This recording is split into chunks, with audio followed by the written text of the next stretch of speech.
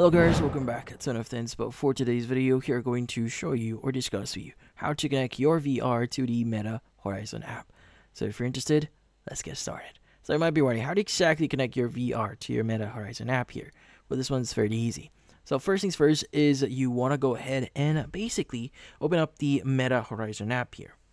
Now next is you want to make sure that your VR headset here is actually turned on as well. So go ahead and just press the power button here to turn it on.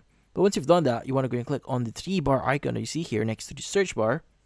And from here, you want to scroll down a bit here and you want to go to device management and click on devices. Now from here, you want to click on pairing your device. It's first going to ask you to allow permission. So let's go and click on continue here. And from here, click on the while using the app, click on allow.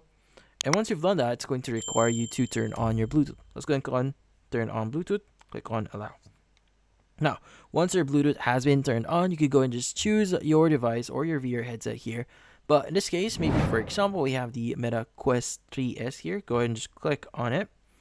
And from here, it's going to start looking for a device. Now, if it does find or have found your device here, you just need to enter the 5-digit code that you currently that you've set up for your device here. And once you've done that, it should basically pair your device. Again, it might take a while for the pairing process to complete here, but in this case, just patiently wait for it, and you should be good. So hopefully this video was able to help you. Like and subscribe to NFT Inspo. Thank you for watching.